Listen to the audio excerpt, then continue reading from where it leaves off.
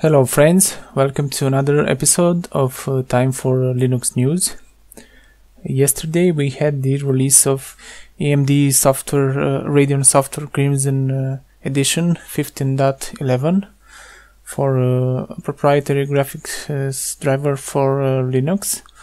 And let's take a brief look at the release notes for this new version. On the Linux distribution supported, we have Red Hat Enterprise Linux, Ubuntu 12.04, 14.04, 15.04 and 15.10 support, OpenSUSE 11 and 12, SUSE Linux 11 and 12, and OpenSUSE 13.1. Distribution specific packages available for Red Hat we have the RPM packages, and for Ubuntu 12.04 and 14.04 there are the deb packages available for download and install. On the system requirements side, Xorg it's not supporting yet the Xorg 1.18. It's still at 1.17.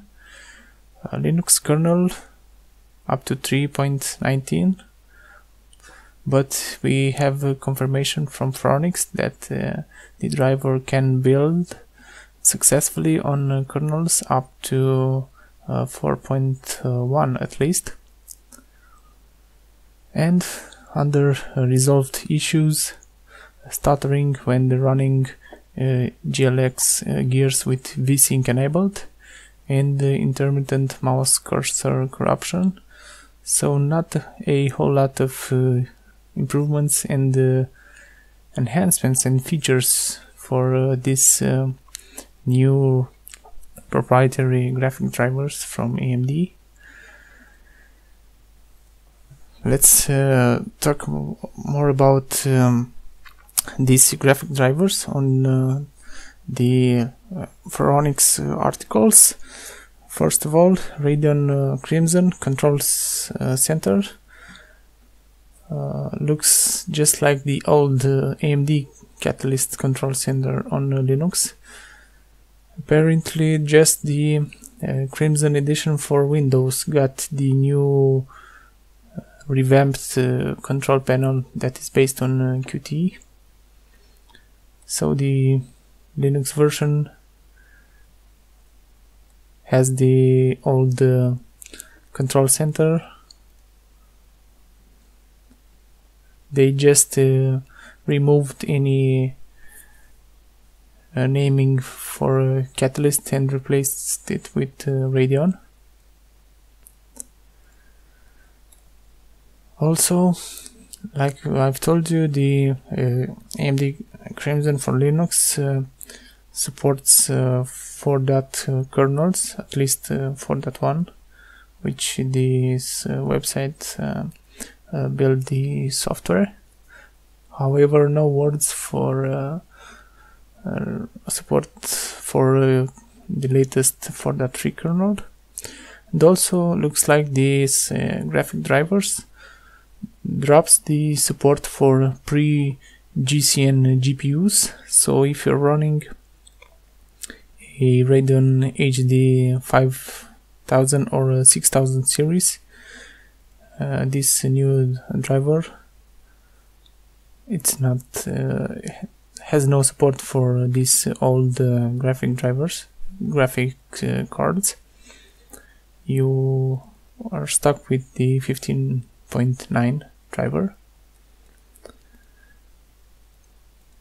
And the conclusion of the Phoronix website is that AMD Software Crimson Edition it's a letdown on Linux, because you don't get the revamped UI, you don't get newer kernel support, you don't get the support for Xorg 1.18, and on the performance side it looks like this new graphic drivers doesn't bring major performance improvements over the last Catalyst 15.9. So, as I recommended you in my past videos,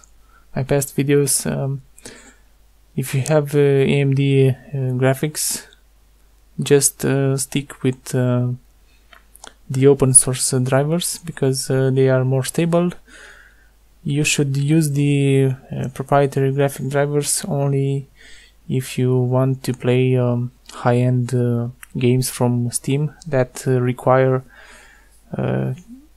lots of OpenGL extensions that the open source driver doesn't have yet. So that was the news for Radeon Software Crimson Edition. Next, we had also the release of rc2 of Kernel 4.4. Mesa 11.1 has Intel, Radeon and Nouveau fixes, and also Mesa 11.1 gets its first release candidate. The open source AMDGPU Linux driver got released under version 1.0.0 and supports the Fiji, Carrizo, Tonga, Stony and Iceland GPU families. NVIDIA updates their Linux drivers for all the GeForce 6, 7 and 6, 7, 8 and 9 series. For this new driver brings OpenGL fixes and support for Xorg 1.18. For GeForce 6 and 7 series, the latest driver is 304.131, while for GeForce 8 and 9 series, the latest driver is 340.96. Next, we had the first beta for Plasma 5.5 release that has lots and lots of features and bug fixes. Ubuntu 16.04 looks like it will be powered by the next LTS kernel 4.4. And finally, Manjaro got its 7th update for Manjaro 15.09 that brings lots of updated packages for KDE, Cinnamon 2.8, Octopi, GNOME 3.18 and Mesa 11.06. So that's it for today's episode of Time for Linux News. Don't forget to like, share and subscribe. Thank you for watching. See you next time.